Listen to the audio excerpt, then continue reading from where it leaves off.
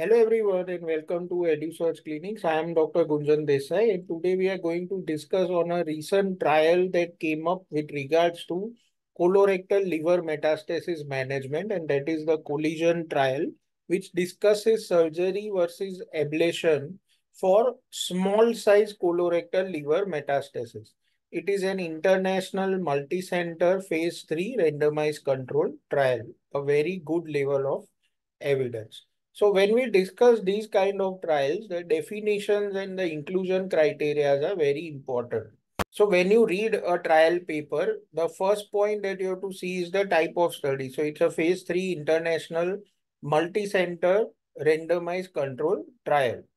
What is the hypothesis? The hypothesis is non-inferiority of ablation when compared to surgical resection. For what patients? For patients with small size colorectal liver metastasis. What is this small size? Less than or equal to 3 centimeters. So more than 3 centimeter, no ablation. That is one point that you can remember.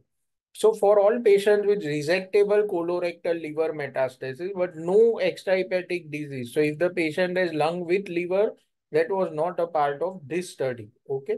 Total number of metastases in liver less than or equal to 10. One or more resectable and ablatable less than or equal to 3 centimeter, right? Additional resections more than 3 centimeters were allowed. Additional ablation for unresectable CRLM was allowed.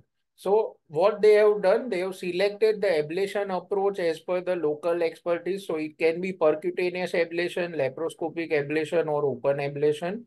If there is a limited disease burden, what is meant by limited disease burden in this chart? That is maximum 3 CRLMs which are for ablation. So in these cases, they have considered percutaneous or laparoscopic approaches.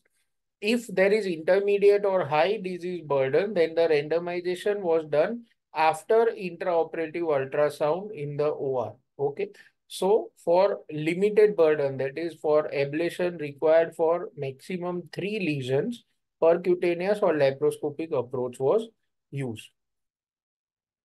So when we discuss results, they randomized 296 patients, 148 in the resection arm, 148 in the ablation arm. No resection plane recurrence in 122 patients, whereas recurrence in the resection arm was seen in 21 patients.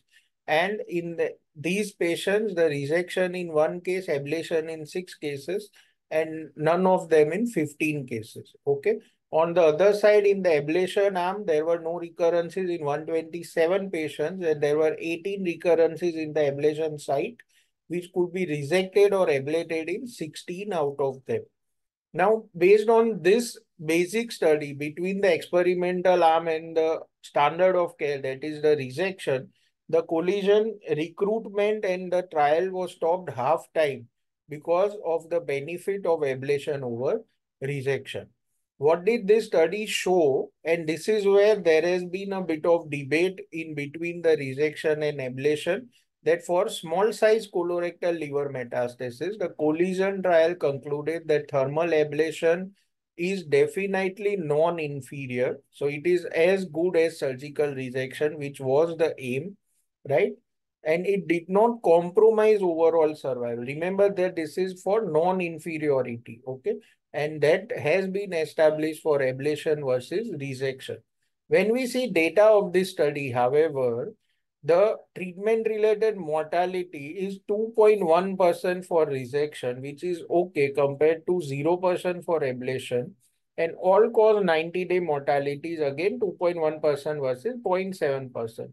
But when it comes to adverse events, it is 56% for resection. Now, this is something that is not expected of high volume centers. And this is where a lot of debate and questions have been raised, that 56% adverse event rate in resection means that out of the 148 patients, nearly 74 patients had adverse events. That is very high for a high volume center. The usual adverse event rate is around 15 to 20% for resection, right? Ablation is 20%, which is acceptable, and 7% ablation serious adverse event rate, which is also acceptable. if we see the overall study, ablation was at least as good as surgical resection, right? But it did not show difference in local and distant tumor progression-free survival and did not compromise overall survival. So this is what the collision trial is. Surgery versus ablation. It is an RCT, non-inferiority as the aim. Small size is less than 3 centimeter. Up to 3 lesions, easily percutaneous or laparoscopy was selected. More than 3, based on intraoperative ultrasound finding as well as technical expertise and availability, the approach was selected. So that is what basically the collision trial is. What we can infer from this, and can it change our practice? We have already been using ablation for CLLMs, which are not easily resectable or which are close to the vessel. You can use microwave ablation. Can we do only ablation and not resection? Time will tell. However, in today's world also, the resection should not have an adverse event rate which is this high.